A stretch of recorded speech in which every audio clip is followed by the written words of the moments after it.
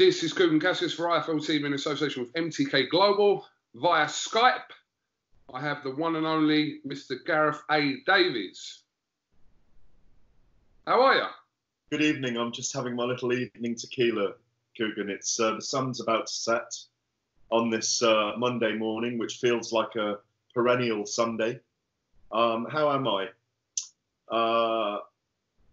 Been here in my house for 12 days since I came out of hospital for my second heart procedure.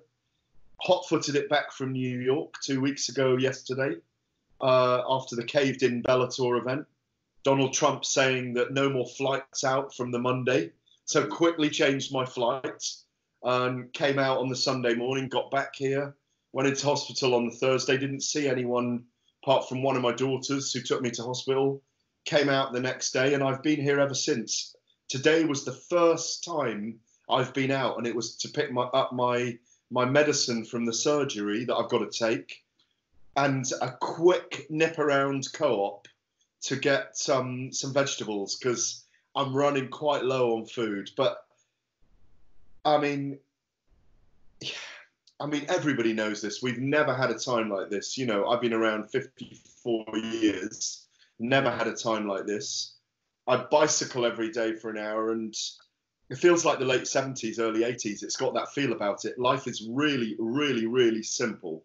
How do I feel? Responsible. I think it's important to be safe. I think it's important, you know, I'm a grown man. It's important to be safe, but be caring. I've got 70 neighbours in my village, and that's it. But if someone's got a problem, I'm going to help them. It's as simple as that.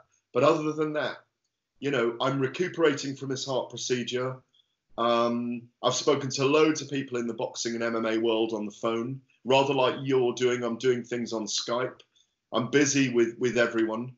But I'm trying to come to terms with what the planet's telling us at the moment, maybe. You know, I don't want to get too esoteric, but there's a message right now. I'd like to ask how you are, because I know that you're in isolation. You and I, we're kinetic. We're on the move all the time. We're like the boxers. We're on the road. You know, I'm at homes here sometimes. I'm in a big house in the countryside. I'm here for 5, 6, 7 days sometimes. Then I'm off again. And it's very, very strange. How are you? I'm okay. I'm just, trying to fill the days, really, and get your head around it, because I don't think anyone's really kind of got their head around what's going on, because we don't know really what's going on. We're being told what we're being told. And, I just think where we're at the start of this, we're not in the middle of it. We're not coming towards the end of it. We don't even know if we're at the start of it. That's the problem. We don't know if this is the start of it, or we know it's about to get worse before it gets better. So, Gareth, just like everyone else, just trying to sort of keep busy every day and of what kind of limited things you can be doing in your house. And are you actually alone? I am currently alone, yes. But you have someone living with you? No, I live on my own, Gareth. So yeah. I am on my own. So I can't work out at the moment. Like, I talk to people who have got like a household with kids, or people who are like couples that aren't together all the time, and now they're together all the time. And I'm kind of starting to make my mind up that it's lonely or solitary being on your own, but it might be slightly easier than being around a group of people. Do you know what I mean? Gareth, you're probably right there. I think if you're used to kind of living on your own and being on your own, then this situation is, you just got to get your head around not being able to go anywhere. But if you're kind of in a house 7 days a week with a wife and kids, where normally one or two of you would go out to work and kids would be at school, etc., but suddenly you're in an environment for weeks now where you're all in the same space, then that's kind of a different challenge altogether. But I was speaking to Ben Davison, when was it? Last night, and he was saying, and he made a very valid point, was all we're being told is to be patient, to be consistent, to stop the scaling up of this spreading. 100 years ago, we'd have been asked to go and enlist, put on a uniform, and go to war. Yeah, absolutely. It's the Third World War. We've got it easy in some ways. Those of us who we know, Adam Booth, Anthony Yard. Adam Booth's father's not well, isn't he? Yeah, we saw yesterday. Yeah. I'm very sorry for Anthony Yard. You know, listen to the lessons. I wrote a story with his quotes yesterday for the Telegraph. His dad was fit and well. Look at Anthony. Can you imagine what his dad's like? I don't know his dad, but he's a kind of hench guy, you know? And look, it's taken him. It's a lottery, this thing. So anyone watching this, anyone that's normally flippant about stuff, I'm as non-conformist as you are, as a lot of people that watch this who are in the boxing world. We're creative non-conformists, I would call us. You know, we're miscreants, you know, trying to make sense of our lives. This is a time to listen as much as possible. I don't know if you watch the news a lot, but I do find myself watching the news a lot. Because I watch 7 here, Gareth. Yeah, because I want to try and be informed. And, you know, the pattern that's been set makes sense. Mix less, it'll spread less. You see in the bigger cities, you and I are both out in the Essex countryside, you mix less, you're less likely to get it. If people mix less, it's less likely to spread quickly. Look what happened in Wuhan, a city of 11 million people. It took 11 and a half weeks to stop the growth of it, to control the growth of it. Look how the spread is quickest in London. Look how fast it's developing in New York. The whole of California is the same as New York because it's spread out, because they locked down very early. These are the things I'm taking out of it all. And very, very big figures who you and I speak to, who are big business people, who have global dealings, all the ones, and I'm sure you'll ask me about them as we have this chat. Scott Coker, Eddie Hearn, Bob Arum, Frank Warren, they're all sitting tight in lockdown because they want to listen to what needs to be done. Even Eddie, who was out there, British Bulldog at the beginning, suddenly quelled when he realised the seriousness of this, that he couldn't go on with events. And it's really good to see from the people in our industry. Absolutely. We're kind of, yeah, it's interesting to kind of see every day. Obviously, it's difficult to talk about the sport that we love, and it's difficult to talk about future fights because the immediate future is so unsure. So, you know, I don't want this kind of chat with you to be everything about kind of coronavirus, but I do want to talk a little bit about boxing with you as well, Gareth. Can I bring up one thing then, first of all, about boxing, right? I do not buy, and I'm not a big esports fan, I did not buy Mike Tyson beating Muhammad Ali on points the other night, on Sunday night, in the World Boxing Super Series E final. I do not buy Tyson beating Ali on points. Are you suggesting that was a fix? No, I'm not. I don't know. I don't know the machinations of how they must have had people playing the game. No, I think it's just like automated simulation. That's all I'm assuming it is. But from what the World Boxing Series, though. But it was 114, 111 on all three judges' cards. Yeah, that means, what is that? 8 rounds to 4. Oh God, I can't work it out now. Was it? Now, Ali was down twice and Tyson was down once, wasn't he? Did you watch it? I haven't seen that fight, no. I've skimmed through it. But I haven't seen that, no. I just don't buy how a prime Ali loses 114, 111 to a prime Mike Tyson on points. Stewart's inquiry? No, I mean, it played out as it played out. But anyway, I do think there'll be a lot more of that over the next few months, you know. Yeah, I think they're doing a middleweight one now. Is it a middleweight one? I think so. Yeah. By the 184,000 people watched that final, you know. Right. By the time they do the super flyweights, there'll be about 4 watching it, I think.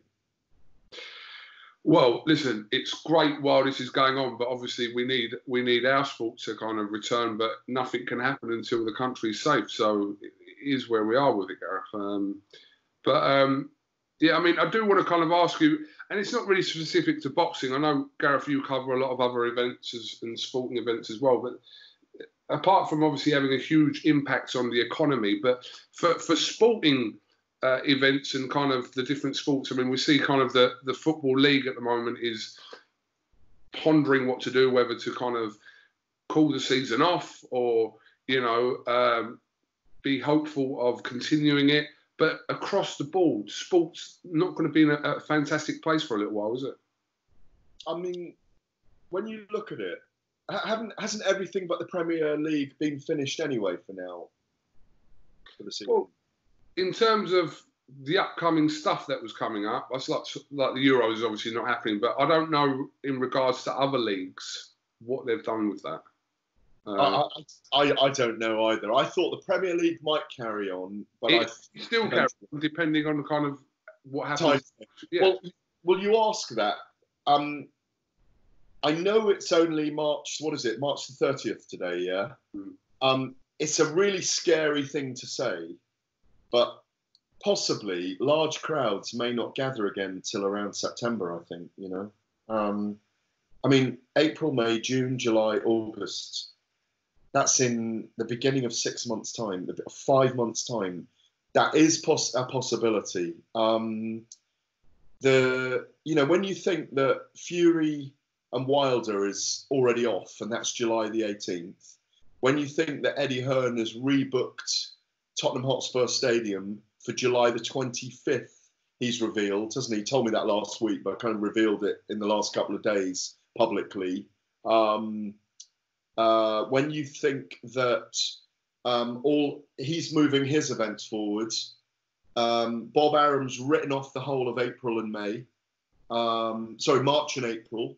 The Boxing Board have said nothing till May. I think there's no chance of May.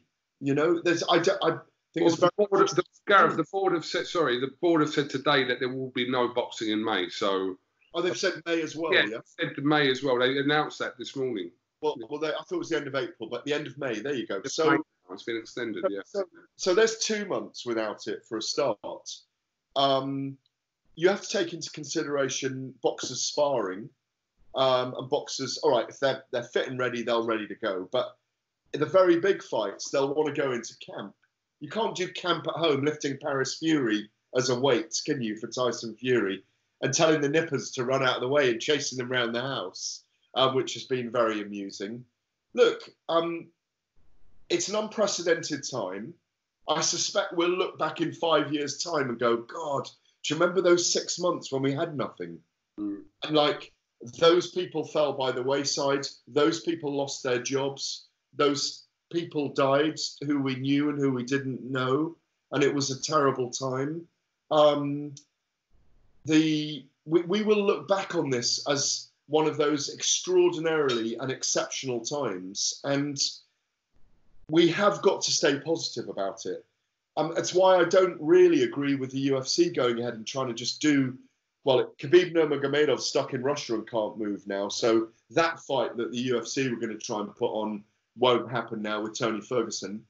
I think there's more going on now than risking the health of boxers and staff and medical staff, because you've got to have provision around it. You can't just put 2 blokes in a ring with a referee who've all maybe had a test and they're okay and they test negative for COVID-19 and they go ahead and do it. It doesn't work like that. There's a whole... I remember when I was at the Bellator event in Mohegan Sun that they went 2 weeks ago, they were going to do it behind closed doors and I was going to work on the TV. It was going to be broadcast on Sky. I was going to work on the TV, so I had a pass into the arena. There was still something like 150 people to 200 people at the event. That's still a large gathering, you know. My instinct says, and I don't know what yours is, KUGAN, but my instinct says we will not have a bona fide boxing event with a crowd till September. That's my instinct. I don't know that. But it's look, if you think it's going to take 3 months to quash this, and we're 2 weeks in, that takes us. Well, not even. But no, not even. But if that takes us to June, you know, or the end of June, then we go to July. Will the schools go back for the summer term, if they don't go back, there probably won't be mass gatherings. If kids are homeschooled till the summer holidays, they'll probably keep mass crowds apart. Then they'll go back in September, and then maybe we'll get everything then. Football, boxing, the Six Nations again, music concerts. And then that's the problem. Everybody's fighting for a crowded landscape at that point. That's why when I spoke to Eddie Hearn the other day, he said, believe me, we're plotting and planning in the background. Frank Warren's plotting and planning in the background. Bob Arum, Al Heyman, all these guys, Scott Coker with Bellator, the UFC and Dana White, they're all plotting and planning in the background. They're all workaholics. They've got no choice but to do that. No, absolutely. I think right now it's impossible to give a timescale of anything, because I think, especially while we're still in an isolation period, I think the first thing that will happen when the isolation period starts to ease off, then you could look at it. But if they're talking about us possibly being in isolation until June, I mean, that's what they're saying, isn't it? Possibly till June. If that's the case, while we're still in isolation, nothing's going to happen, is it? And we know that. Nothing can even think about happening. But I think it's impossible to say right now what exactly is going to happen tomorrow, let alone in a few weeks. Yeah, I hear that Tyson Fury lubrication creams run out as well. Good luck getting some more at the moment. Exactly. Harder to get than soap. Apparently so. But yeah, it's sorry, I didn't know you didn't know that. But yeah, the board did put out today that they were going to review it at the start of April. They put a statement out today saying that there will be no boxing in May. That's why obviously Eddie Hearn's had to reschedule his 3 shows for the summer. I think so it's only the end of May. End of May, yes. Right. Yeah. Well, the board have been dealing with other things today as well. Yes, I think they have. Your thoughts? Oh, Billy Joe. Do you know, the weird thing is, I haven't seen the video of him hitting the bag and saying blah, blah, blah, what he said and what he got penned for. But the first video I did see of him was him delivering water for the NHS. He's always done this and said silly things. Katie Taylor, you know, the Olympics back when he was 18, you know, flashing for a laugh at the woman cleaning his room. Look, you know Billy, I know Billy. He's like a mate to us. He's like a mate when he knows you. You know, and you know, sometimes I have to say to him, "Oh, look, no, be serious. I want to do a proper interview with you. You know, I want to do a serious interview today. I want to do a good story." You know, he's just got that way about him that he can't stop himself doing it, and I just think it's so foolish. And just why he's putting that stuff on social media, I don't know whether he wants the attention. Clearly, he doesn't want the attention in that way. And he's about to come into the biggest fight of his life, and he does that. I don't know if it's out of boredom or trying to get a rise, but it's really foolish in the extreme. You know, because he's actually not like that. That's what's so annoying. He's not like that as a person. You know, he's not. He's just a joker. He's a japester. He might dig you in the ribs, dig me in the ribs when he sees us, give you a hug, tell you some jokes, some blue jokes. But at a time like this, when there's not a lot of news around, it makes you big news in terms of sports news when you say and do something like that. It's very, you know, it's a double-edged sword, but the board suspending his license until they have a hearing, it's a weird one, because if there's no boxing for 4 or 5 months, he could actually slide through. But it's really not a clever thing to do when you're about to fight Saul Canelo Alvarez, and Gennady Golovkin's also in the mix. Because when we come back, if we are out a long time, a lot of these guys who are having their... And I'm not counting Billy Joe against Canelo as a semi-final fight, but because I think it's a really good fight, and I was really looking forward to it. Because I genuinely think he could put up a brilliant showing against Canelo. But they're talking about the third Golovkin fight. They might just pass that by now and go straight to the third Golovkin fight. You don't know. And that's the problem. He puts his own fight career in jeopardy. Apart from the fact You just can't say that kind of thing, even as a joke. You know, you just can't do it. You cannot do it. And you certainly cannot put it out on social media. Because as you know, you and I have a laugh. Sometimes I go slightly over the edge, so do you, and everyone does. But what we've got to be aware of is this is a broadcast right now, you know. I might be having a little tipple of tequila. I'm not drunk. I'm just having my evening tequila. But you've just got to be careful what you say. Yeah, I mean, it's a strange situation. I mean, it's a strange situation. I don't know what was going on in Billy's mind when that video got posted or done or whatever. But you're right in what you're saying, that Billy Joe Saunders isn't kind of, he's not vindictive and he's not kind of a malicious person. And he doesn't actually have those thoughts of what he was saying. That's what's frustrating. But then if you don't really know Billy Joe Saunders, then what else are you meant to think, I suppose? But me and you both know that Billy Joe Saunders doesn't have those thoughts about women. I know that, you know that, but the general public and other people kind of watching these clips don't know that. Do you know, I'll tell you another thing, right? Do you remember when Vinnie Mitchell died, Kevin Mitchell's brother? Of course. Billy gave money towards the funeral, you know. I didn't know that. No, a lot of people don't know things. He does lots of stuff like that, you know, and, you know, that's like, why not just say that? Do you know what I mean? But get slated for saying you've done something good rather than... Well, I know he's done loads of things. I know that he's done loads of things that never gets mentioned. I know that the NHS giving the water was publicised the other day, but there's a lot of stuff that Billy Joe Saunders does, a lot that he just... people don't even know. Like I said, I didn't even know that, what you said about Vinnie Mitchell's funeral. So, and there's loads of stuff that I could tell you now that you wouldn't know. But, you know, anyway, coming back to life, Gareth, how do you feel your days? What do you do? Well, I mean, last week I caught up with... what I'm trying to do is have a structure of washing my kitchen every day, right?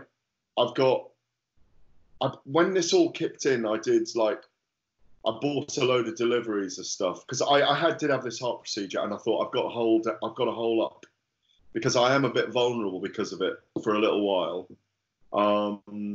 So I've got deliveries coming. Whenever you get like a box through the door now, you've got to kind of sanitize your house. So I'm doing a lot of cleaning. I'm kind of going to bed late, weirdly. I'm finding it hard to sleep and going to bed like late. The Telegraph is very, very active because, you know, it's a newspaper and we're sharing a lot of ideas. I'm very busy with them at the moment. COVID and non-COVID ideas. Last week, I interviewed Eddie Hearn, Frank Warren, Bob Arum, Scott Coker, Rob Smith again today. My first week was kind of catching up and seeing where the top end are doing things. Saturday night, I sat at my desk in my kitchen. I've got another desk in there where I work. I'm here in my sitting room where I work at the moment. This is where I sit and work most days at home. And I got a nice boxing library up there. I don't know if you can see it, but yeah, we can see some of it. Yeah, we can see some of it. Boxing library up there, but sorry, very untechnical in the way of swinging my laptop around there. But that works, Gareth. Whatever works. But I did Talk Sport radio show on Saturday night from home from one of those Yeti microphones. Not the same as going in the studio though. We had Liam Williams on. I got him to look in his fridge. We had a very heightened Scott Fitzgerald on. And we had, who else do we have on? Josh Warrington, Bob Arum again.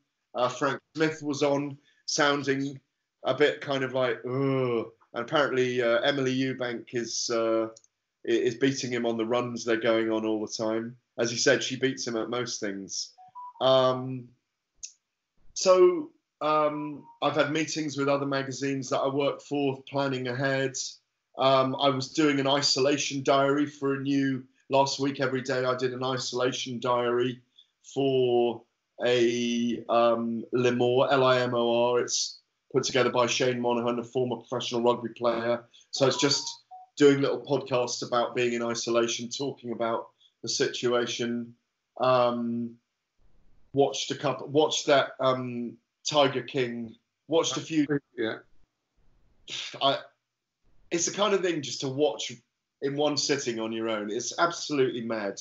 Murder, intrigue, big cats, mad cat fucking people in America.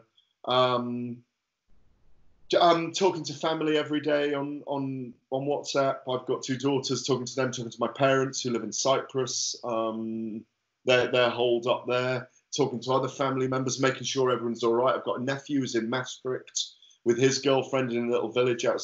Just like trying to structure my days and be busy. Cool. Cycling for an hour every day out into the lanes here. That's it, really. I mean, how are you structuring your day at the moment?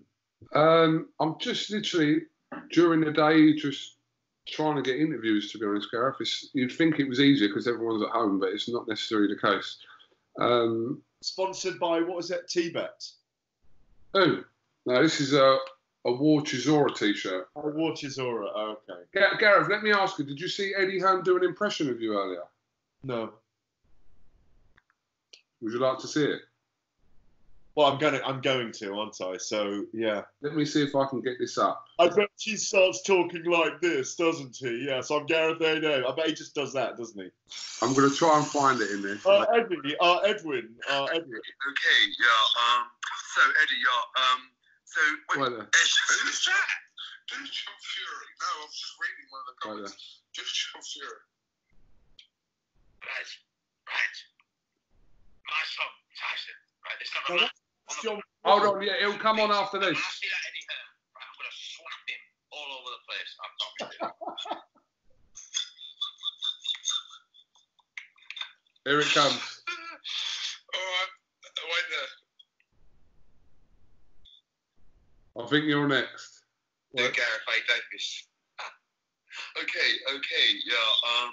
So Eddie, yeah. So when we talk about MMA, and obviously, I mean, you and I are fucking total workaholics, total fucking workaholics.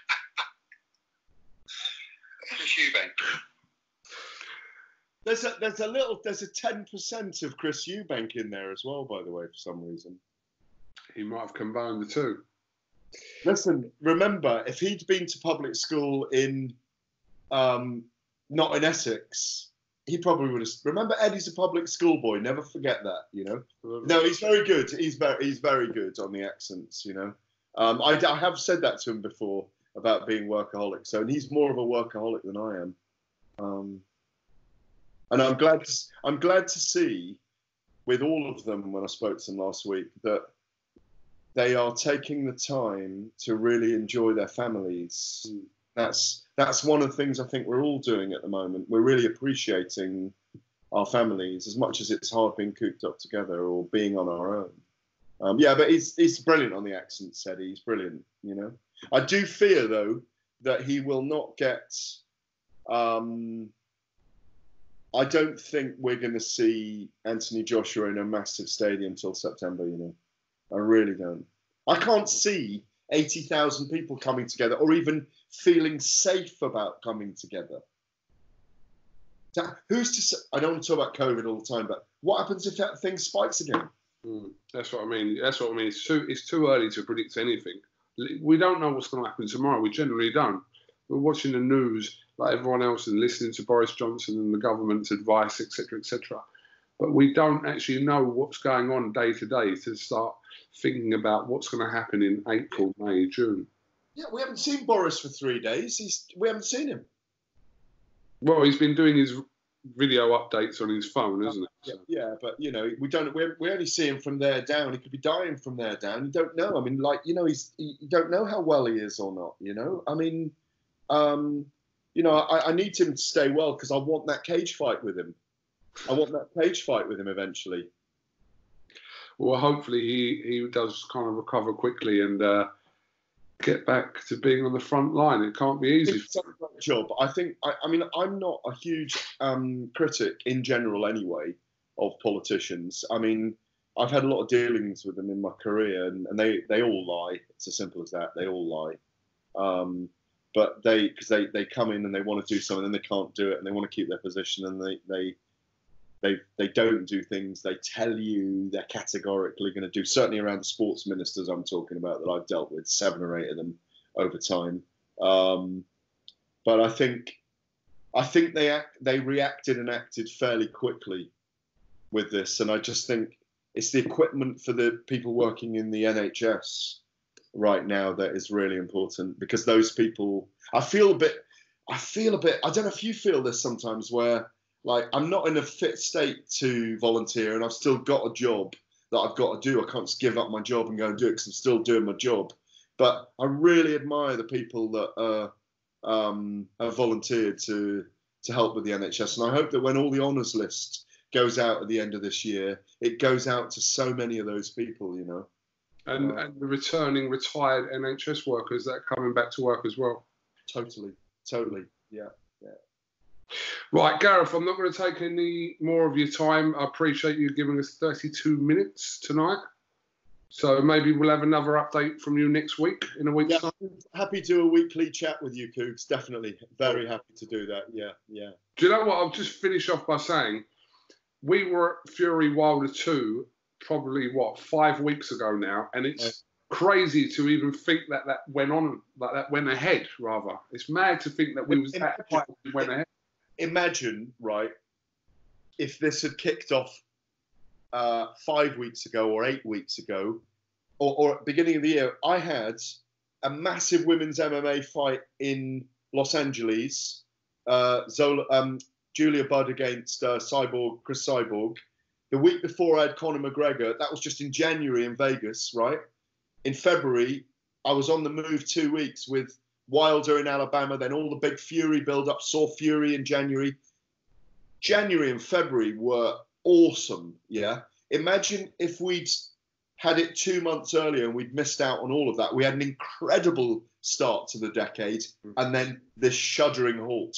I can't believe you and I see each other every day during that event more than once, you know, for the whole week in Vegas. You know, we might have a little cheroot together outside or whatever, do you know what I mean? But, you know, and the odd little drink. But it's almost unimaginable now that we were at one of the greatest events we've ever been at, yeah, with you and I getting more access than anyone else to Tyson Fury into his dressing room, apart from the broadcasters, you know, as working people in the industry, as individuals. And then here we are 5 weeks later, forced apart, and just being able to chat on Skype. It's extraordinary.